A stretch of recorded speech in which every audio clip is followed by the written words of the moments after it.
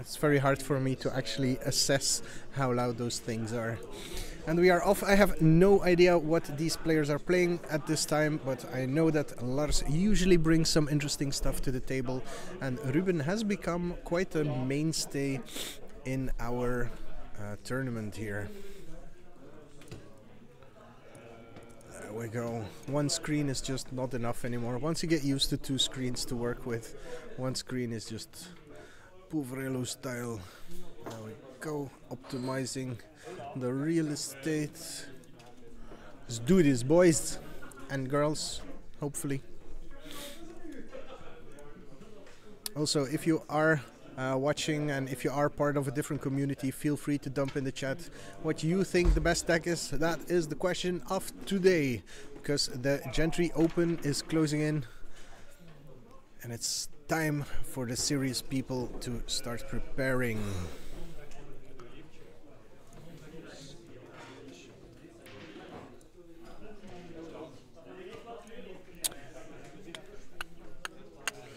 Ruben down Mulligan Lane in the meantime. 6 cards, and we have repositioned, so we St. Niklaas gonna run away with that trophy for a 3rd time. I guess you're being generous and counting Aaron Fontaine as St. Niklaas then, or Alan. I think the only true St. Niklaasian was Michiel, so come get it for a 2nd time, but be hard pressed to defend it being the 3rd time already. But it's you know, they made a song about this. Where's my song?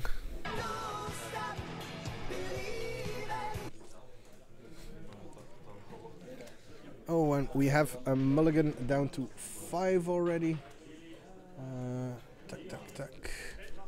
And we are on our way with a rares on the table straight away. Looks like Lars might be playing MonoR. It's also a contender in Gentry.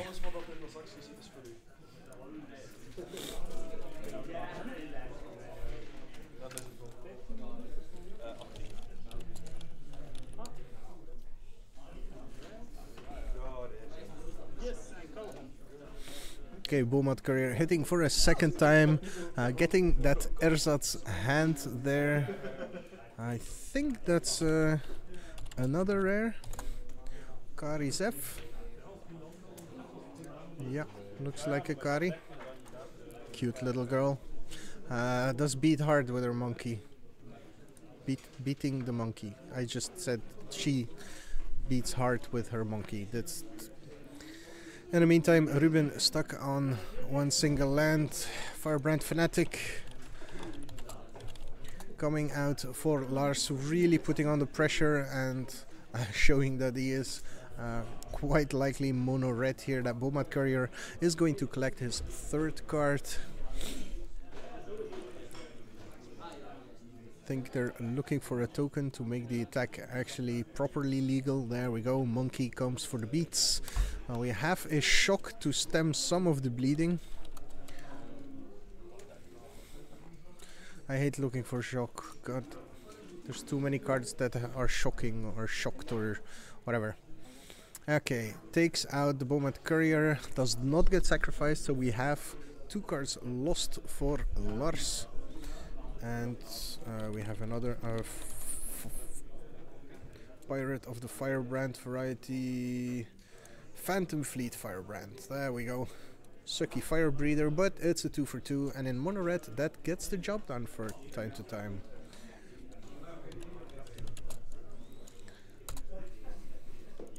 Yeah, welcome summer. There's always a stream at the leaderboard events if I am around in Belgium, of course, and I hope there's going to be more in the future as well. Lars playing MonoR indeed.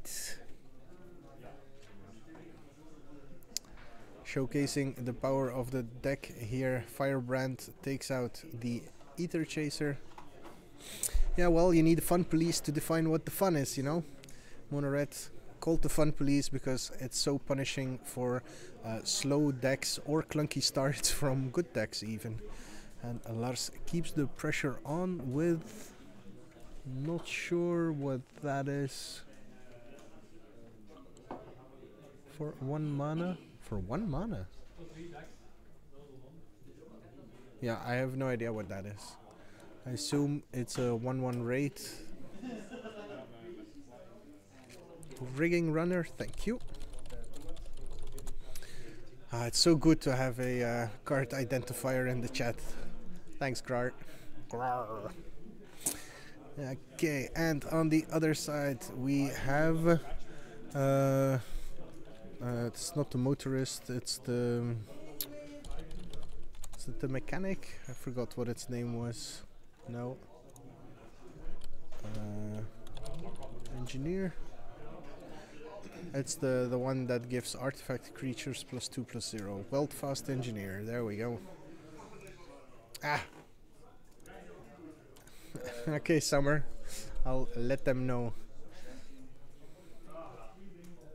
I assume you are our female coding friend that can't make it because she has exams. Okay, Lars keeps bringing the hurt. A 3/3 for 3 on the other side does stem the bleeding somewhat, but at this point all the mono red deck wants to do is... okay, welcome Summer. All the mono red deck wants to do at this point is just punch through as much damage as possible in the hopes of finishing their opponent off with some burn spells directly to the face, so it could very well just be over here. If Ruben decides to take 5, either he goes to 4 or 3, and both those life totals are very much in range of lethal burning to the face, getting a crispy forehead, not the way you want to go out. And there we go. Yep. Boom goes the dynamite. Turnout looks pretty good. I think we have 25 players today. Not crazy amounts for a Gentry event, but nothing to complain about either. And me personally, I'm very good. Thank you very much, the dude 13. Boom goes the dynamite.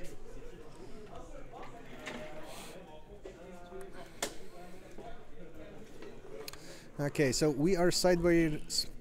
Can't talk anymore. We are sideboarding for game 2.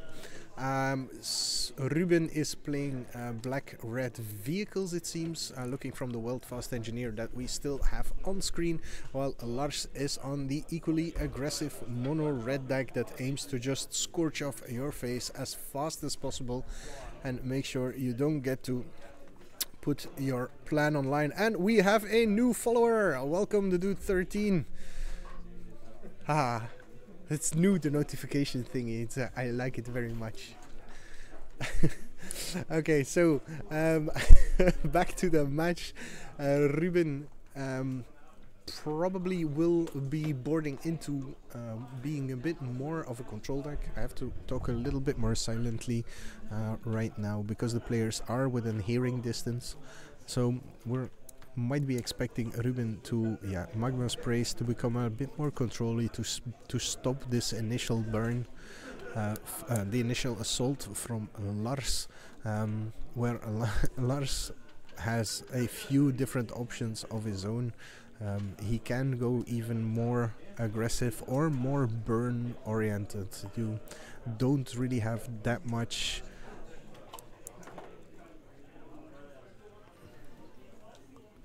any chance the stream could be uploaded with more quality options other than Source to help us Southern Hemisphere viewers who are also updating other things?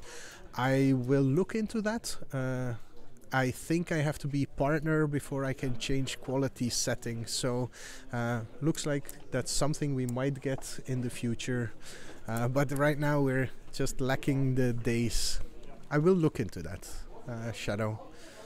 So, but right now I can't help you, unfortunately. It is our South African friend indeed. Also for the sake of some people preferring to be anonymous, let's make sure that we don't actually use names. It's just common courtesy, okay? It's also interesting to see that apparently Shadow has a Twitch Prime. If only I already had the yeah, you can you can call my name already. That's not a problem. I am Niels, that happy Viking, and I'm here to service and entertain. I don't mind being completely known. It's good that we have a little chatter because it's so boring to be watching people sideboard. Yes, one eternity later, people are presenting, and let's hope we have a more balanced game here, a bit less mulliganing even. Are you not entertained? I have no idea what's in M25. Probably mono blue and rip 2 Jaces or something. Guess there's consensus in that. Alright, we're on the way. Cinder Barons for Ruben. And Lars gets the opener of what's that's the 2/2 what's the name of the 2/2 pirate? Costs 2 more if you can't reveal a pirate as you play it. And he revealed the rigging runner. Chat, help me out. I am a poor victim of my own lack of knowledge. Yeah, reveal pirate. That's what I said. Okay, doesn't matter. The shock takes care of it.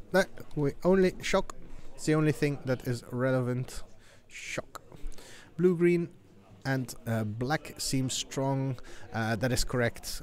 Black in particular is really strong right now, with blue being the best support color and green being capable of the widest swath of abilities. But it looks like green might be getting crazy good with Dominaria, since they are getting Llanowar Elves. Yeah, Llanowar Elves is going to shake up Gentry like crazy. I hope it's an uncommon, because that would actually help quite a lot. And we have a Renegade Freighter on the other side here. Of course, that doesn't do too much when there's no creature to crew it. Yeah, making green great again, exactly. Actually, the promo looks like it has an uncommon rarity, but so does Opt, so that doesn't really help us.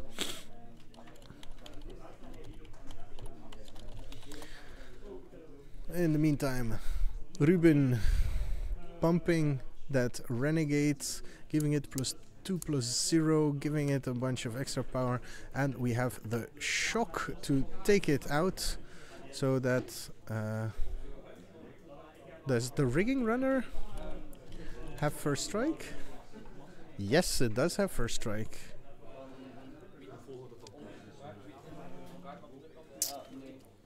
White ones are common. Okay. Yeah, the uncommon removal spell seems pretty good outside of Dominaria. In Limited, that will be balanced, but I don't think that I don't think that in Gentry it will feel that balanced. It's going to be a really good removal spell. What is it called? Lightning Crew or Lightning Riggers? Lightning. Why are there so many lightning cards? Lightning Rig Crew. Yeah, I knew it was Lightning Crew.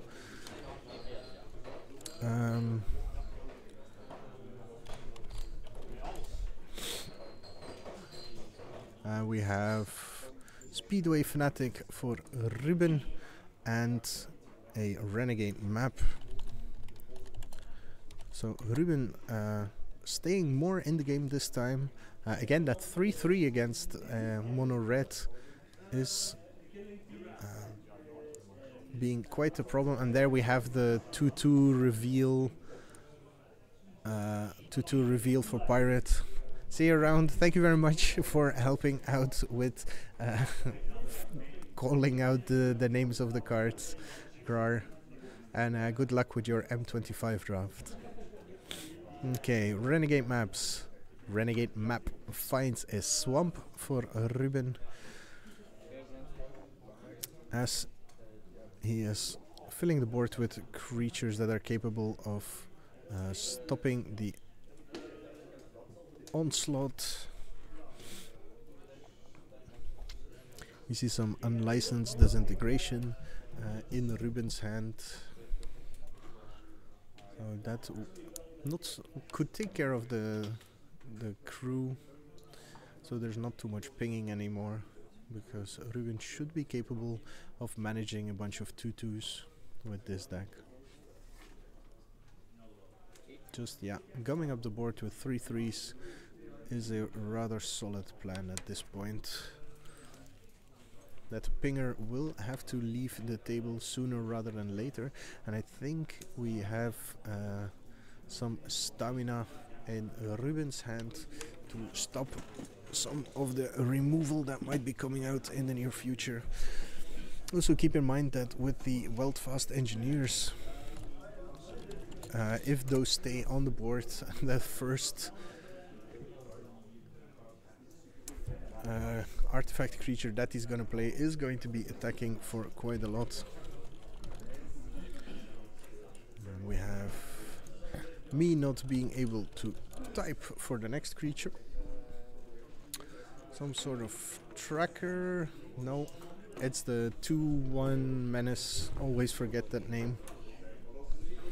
The new uncommon black removal with tokens seems good. Could also be a good card to pair up with Bobs in Modern, since this member doesn't play as well with them.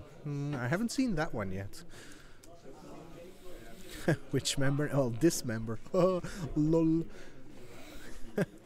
Okay, so back to the game. We've had a bit of interaction in combat there that I completely missed.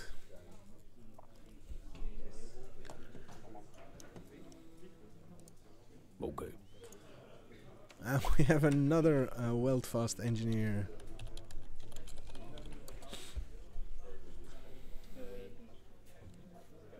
Oh, typed in the wrong window. Weldfast.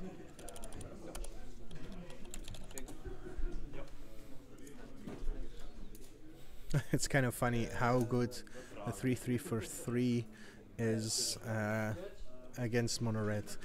Somebody wants to know how I decide feature matches. Honestly, it's based on what I've seen the players are playing. That was not the case here. Interesting matchups when there's good players playing against each other, and of course always looking at the undefeated players who are doing well, to highlight what's actually good in the format. Okay. Another 2/2 for Lars. Looks like he's aiming to swarm around at this point, but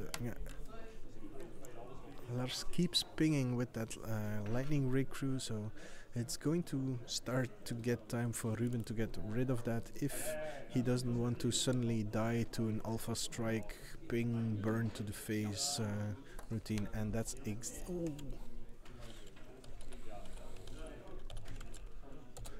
So unlicensed disintegration takes care of a firebrand. It is strong enough to punch through the Weldfast engineers, but at this point it's the crew that's actually doing the damage, so I would have saved my removal spell for that one. Another more 2/1 menace for Lars.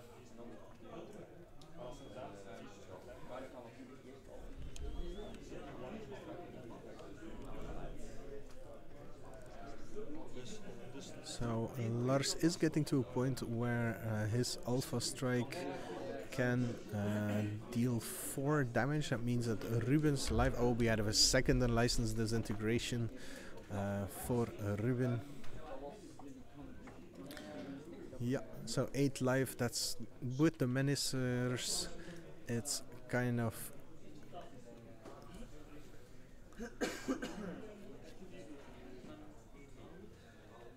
Yeah, with the Menacers, that's kind of putting him at a relative 4 life, so 2 burn spells from Lars could end this game.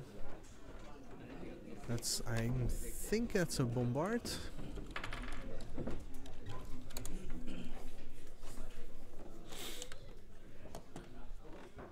That's not a bombard.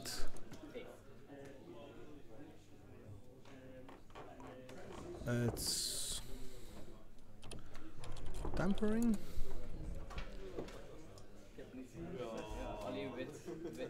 Creatures without flying can't. Yeah, I think that was destructive tampering.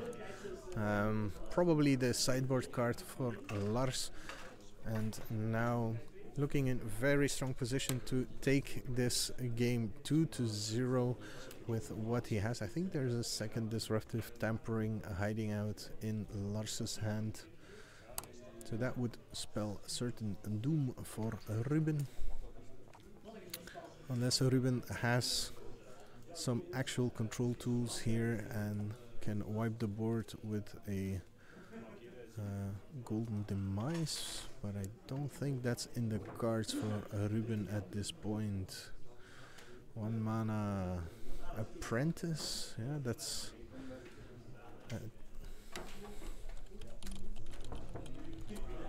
and another speedway fanatic, not going to help that much. Yeah, these destructive tamperings are a perfect sideboard card against these other aggressive decks. Ruben now looking for a possibility for an attack back. Could have been really explosive here if he had like a Renegade Freighter, play it, Speedway Fanatic, pump it with Weldfast Engineers, attack for 5/9, 9 trample power and 2 3/3s, and then he had another 2/2. So that could have, like, Renegade Freighter could have been lethal on that board with an Alpha Strike back. Unfortunately, that's not what Ruben had. Here comes the second destructive tampering. And that spells the end of the match here for Ruben. Lars takes the first round 2-0 in a very swift fashion. So I'm afraid I'm going to have to leave you guys again. We'll be back in, I guess, half an hour for round 2. Thank you very much for being here.